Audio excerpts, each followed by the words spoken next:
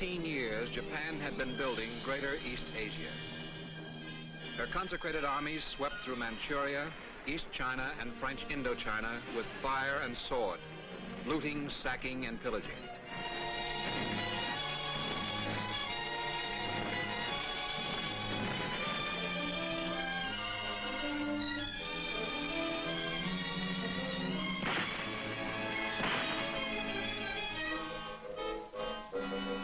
But to the south lay the real treasure. The East Indies, with their oil, their tin, their rubber. England, France, and Holland were all engaged far on the other side of the globe. The Japanese had little to fear from them.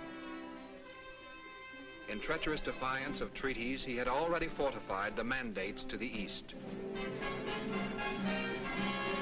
With the riches of the Indies in his hands, he could stand like a colossus across the ocean trade routes of the Orient. The only power the Japanese aggressor had to fear was an opposing sea power.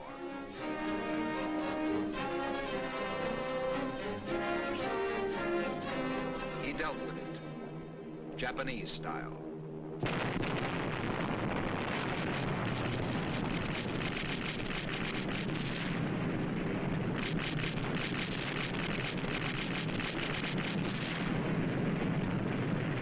Midway, Wake, Guam, the Philippines.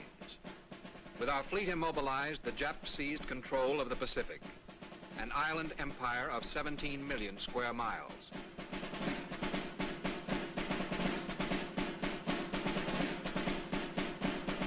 We learned a bitter lesson. An isolated garrison thousands of miles from the base of supply is capable of only static resistance.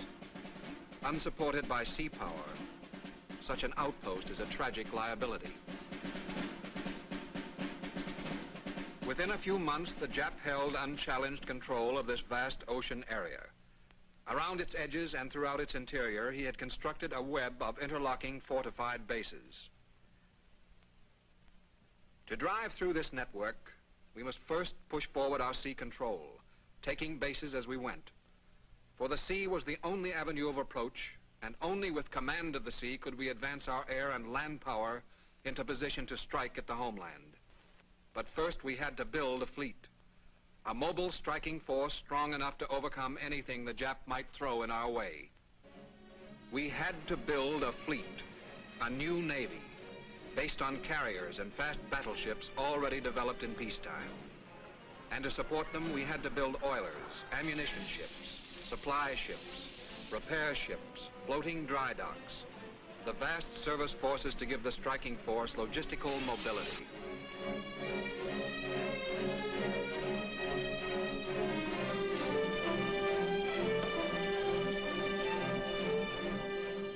But the Jap was still in command of the sea. He could strike anywhere, anytime.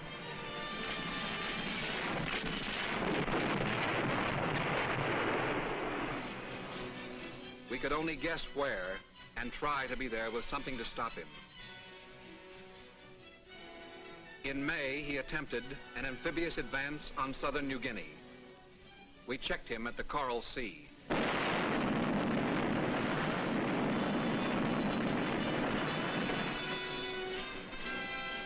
In June, he tried to invade Midway. We checked him again.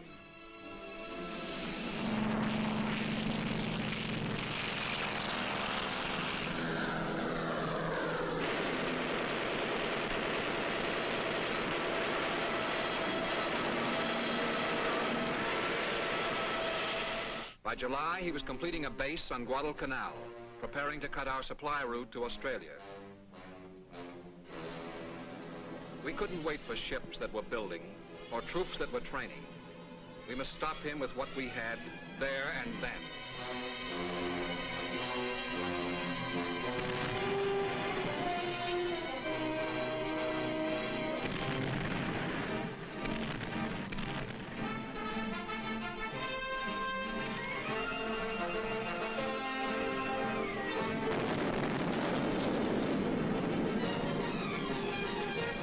August 7th, 1942, we landed Marines on Guadalcanal. We surprised the Jap, and the landings were easy. But we were just in time. In another 2 days, Jap planes would have been operating from Henderson Field, and the landing that had been so easy would have been well nigh impossible. But the Jap wanted Guadalcanal and strove desperately to take it back.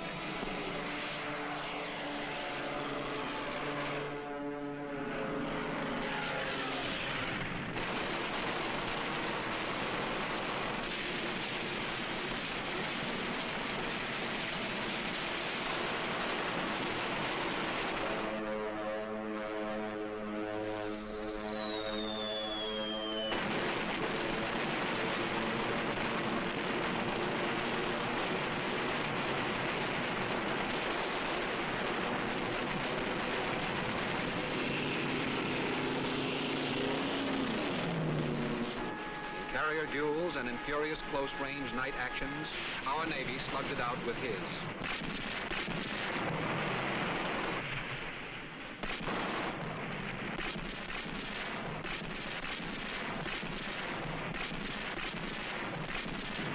Our forces were numerically inferior, but we hung on.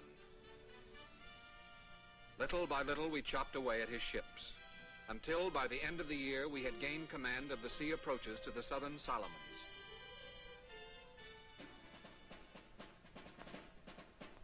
In 1943, the Marines were relieved by the Army. Our victory had decisively stopped the enemy advance, throwing him from offense to defense. We had reversed the wartime strategy of the Japanese Empire.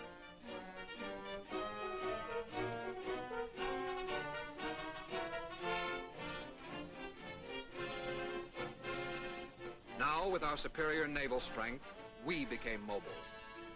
Our courage at sea and our industrial skill at home had tipped the balance of sea power. From now on, the Jap would have to fight for what he had. February 1943. We made an amphibious assault on the Russells. June, New Guinea and Rendova. July, New Georgia. August, Eastern New Georgia. October, Choiseul. November, Bougainville. The early phase of our island-hopping advance was slow. We still lacked the carrier strength to support long overwater advances. While we waited for carriers, we had to use islands. An island airstrip may be unsinkable, but unlike a carrier, it cannot be moved. In close support of an amphibious advance, the range of aircraft is about 150 miles. For longer jumps, we needed more seaborne air power, more carriers, more mobility. Meanwhile, our northern Pacific forces had ousted the Japs from the Aleutians. Both our northern and southern flanks were secure. Now, through the Central Pacific, we advanced to Tarawa. From Tarawa, we advanced to the core of the Marshall Islands defenses, taking Kwajalein and Eniwetok. From these operations emerged the pattern that was to dominate the Pacific War, the pattern of amphibious assault, the overwater advance of the foot soldier. For it is the foot soldier who seizes and holds ground.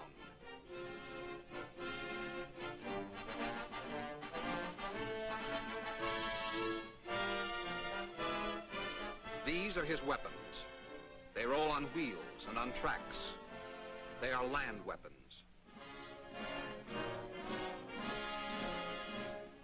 But the infantryman's longest advances with these weapons are made over water. Sea power puts him where he can go to work. Command of the sea determines where the land war will be fought. The Naval Attack Force transports, protects, and lands the infantryman and his equipment. On the way to the new front line, the foot soldier and all his fighting strength are bottled up in ships, helpless against enemy attack. Destroyers of the attack force protect him from submarines. Planes from escort carriers patrol the surrounding seas and shield him from enemy bombers. Later on D-Day and afterward, planes operating from these floating airfields will give him close air support, staying until airfields have been built and shore-based planes brought in. That Battleships and cruisers will serve as heavy artillery for the troops, clearing the beach and smashing fortified shore positions. Days before the infantryman hits the beach, the spearhead of this overwater expedition goes into action, hundreds of miles ahead of the objective. This is the Naval Covering Force. Vast carriers, vast battleships, cruisers, and destroyers.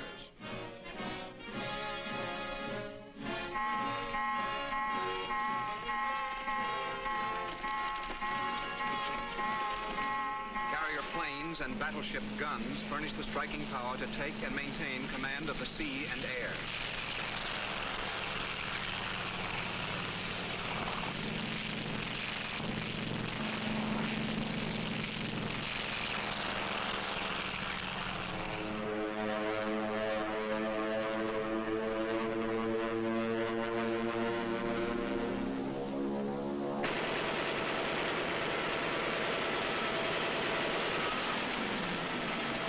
Carrier planes beat down enemy air strength on distant fields, sink supply and troop ships, spiking possible reinforcement attempts. Before the landing, the covering force thrusts deep into enemy waters to smash any attempted interference by the enemy's fleet.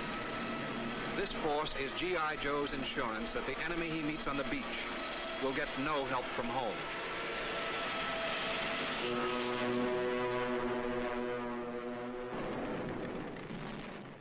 The function of sea power in the overseas advance becomes clear on the day of attack.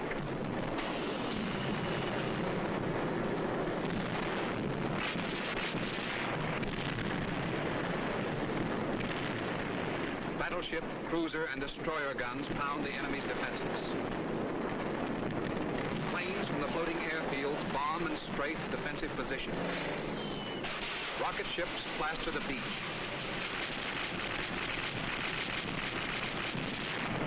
Minesweepers clear the way. Underwater demolition teams blow up beach obstacles.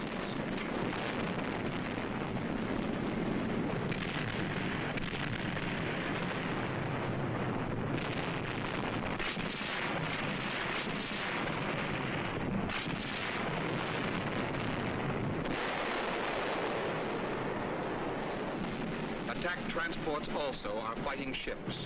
Their projectiles, boatloads of troops.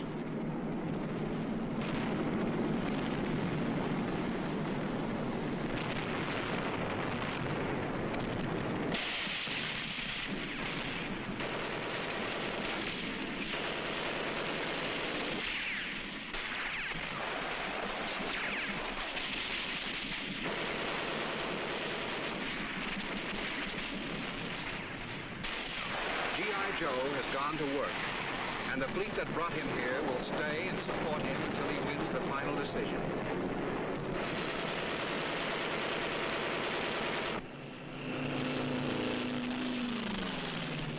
This is the pattern of amphibious assault. To put one foot soldier and his weapons ashore has required the fighting power of 3 men of the Navy.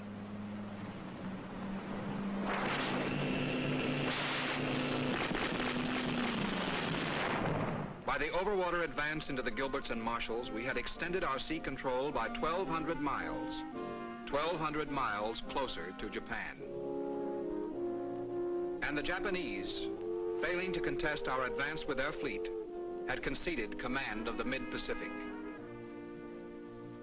They had forgotten that the static defenses of island bases, no matter how strong, must be protected by the mobile striking power of a fleet. Without sea power, the unsinkable carrier alone could not command the sea. The Jap realized that a fleet requires bases, but he forgot that bases require a fleet. Meanwhile, we had cleaned up the Central Solomons and were slowly advancing along the coast of New Guinea. Now, with adequate carrier forces available for support, we could make a long amphibious jump from Leh to Hollandia, bypassing 50,000 Jap troops. Without naval air power, this long advance could not have been made. The fast carrier task force provided the sea and air striking power to command the sea approaches to the objective. The jeep carriers of the attack force functioning as floating airfields, provided the close air support that up until now had been limited by the short range of our island-based planes. Again, the pattern of amphibious advance, of sea power enabling the overwater advance of troops, determining the point of attack. The Jap wondered where we would strike next. The Marianas, Tinian, Saipan, Guam were one bet. Truk was another. For years, the Jap had been fortifying Truk. Guns, troops, airfields, planes, defenses of all kinds. A chain of airfields linked Truk with the homeland.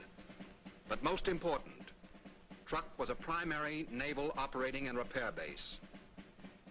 With the main strength of the Japanese fleet protecting it, Truk was the key bastion of the empire, commanding the approaches to the homeland.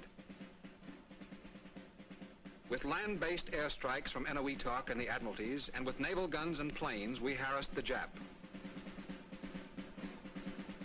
Too precious to risk in combat, his fleet withdrew, leaving Truk with static defenses alone. No longer a base, Truk was now only an island, only a rock in the middle of the ocean highway. Unless we tried to assault it directly, Truk could not even hurt us. Now, there was no need to invade. As a base for future operations, the Marianas would be just as useful. Our weight of sea power gave us the choice. We chose the Marianas. On June 11th, 1944, the attack forces appeared off Saipan and went to work.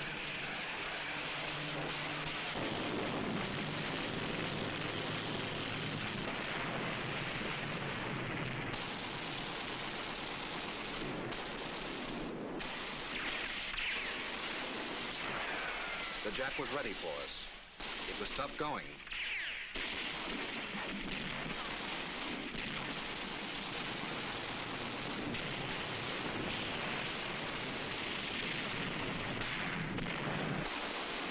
The gunfire support ships had their hands full, supplying called fire for the assault troops.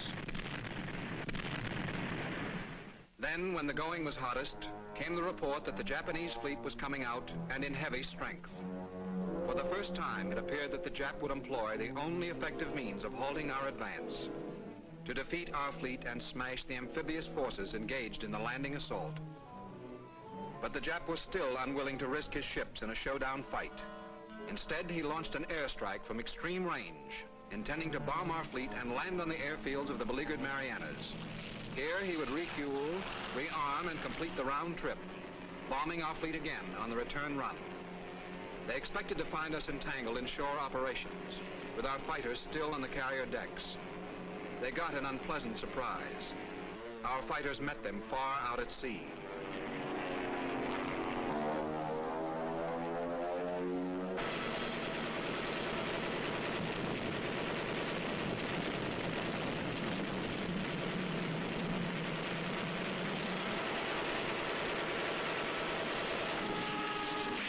Only 18 Japs broke through our fighters, and 12 of those were shot down by our ships.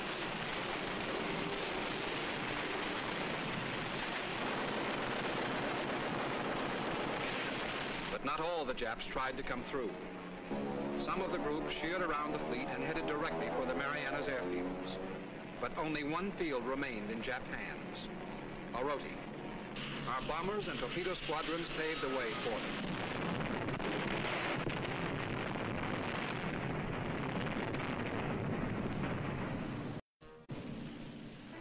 We got 402 Jap planes that day, wiping out the air groups of the entire Japanese fleet. The next day, the planes of Task Force 58 returned to call.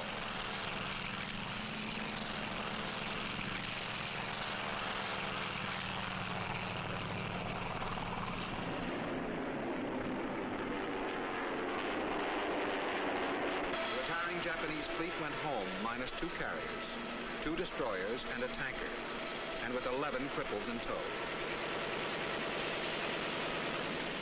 The infantry could proceed with their business without fear of further interruption. By August, all organized resistance had ceased. The Marianas were ours. We had gained in Guam the bases to support further operations throughout the far Pacific. We had the sea power to keep open its communications with the mainland. We had gained the shore facilities from which to mount further amphibious advances toward the Japanese Empire.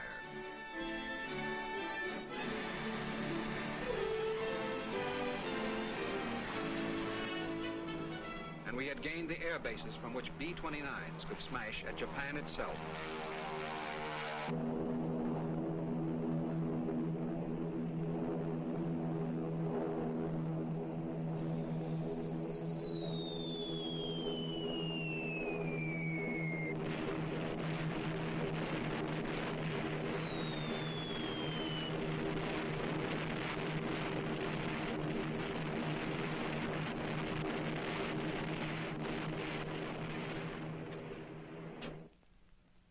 The pace of our overwater advance continued to mount.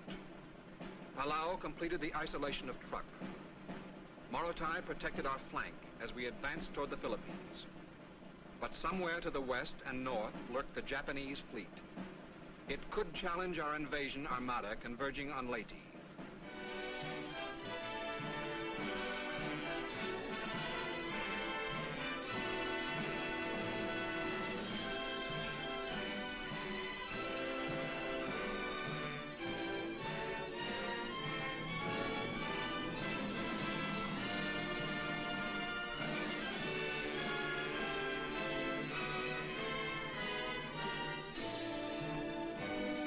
Japanese sea power was not on hand to oppose our landings. But while we were most vulnerable, the Japanese fleet closed in from three sides. The Jap finally saw that only a decisive victory over our fleet could stop the overwater advances that were rapidly driving him back from his stolen empire. But we were ready for him.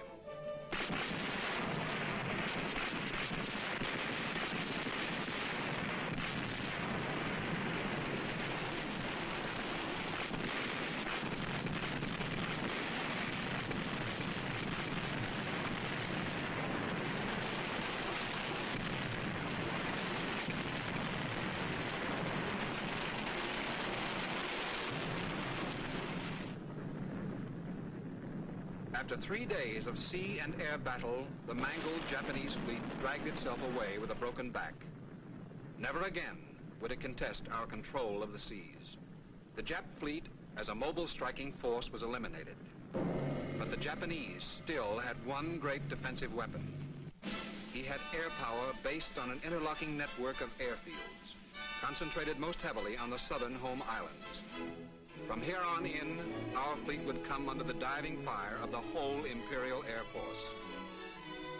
Iwo Jima and Okinawa were outposts, flanking the approaches to the home islands. In February of 1945, we launched an amphibious assault on Iwo Jima, securing a fighter base to support the long-range bombing of Japan.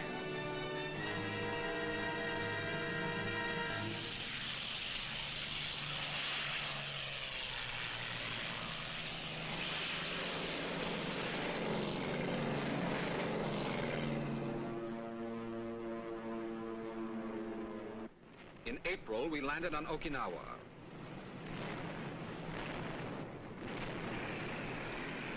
As our troops advanced across the island, the Japs fought back from caves and hillside tombs, from pillboxes and fortified towns.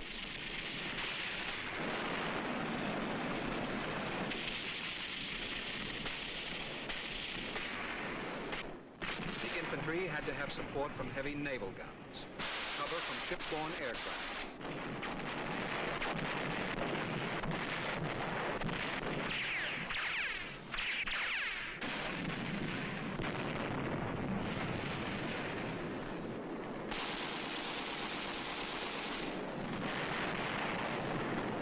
The fleet would have to stay.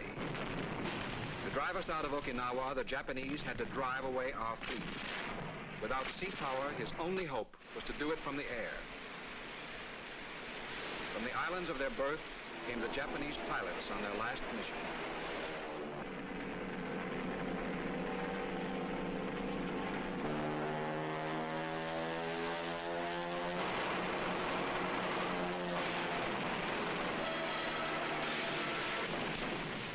was land-based air power in its deadliest form. But we stayed and fought it out.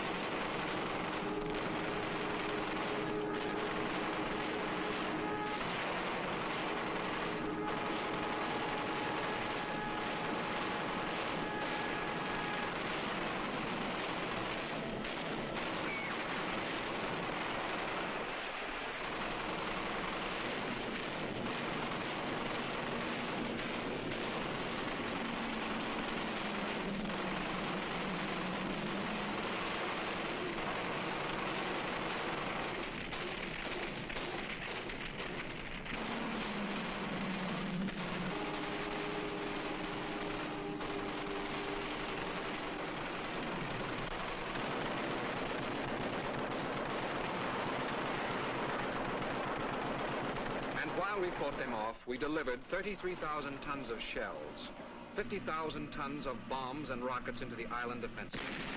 We flew 20,000 sorties from our carriers in close support of the ground troops.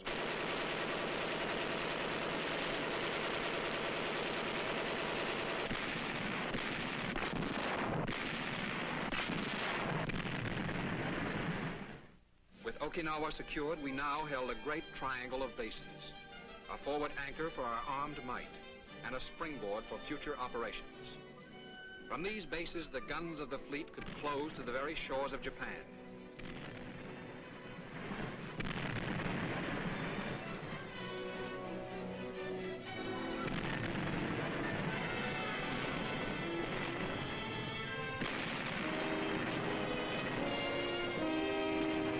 From these bases, our shore-based air power could hammer the cities of the homeland.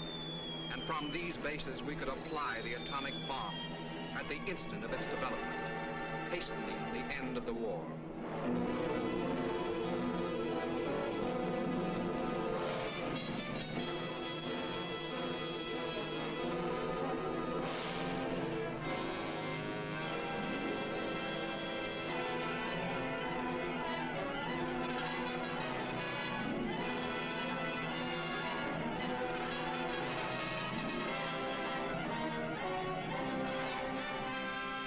The Pacific War was a struggle for sea power, the greatest naval war in history.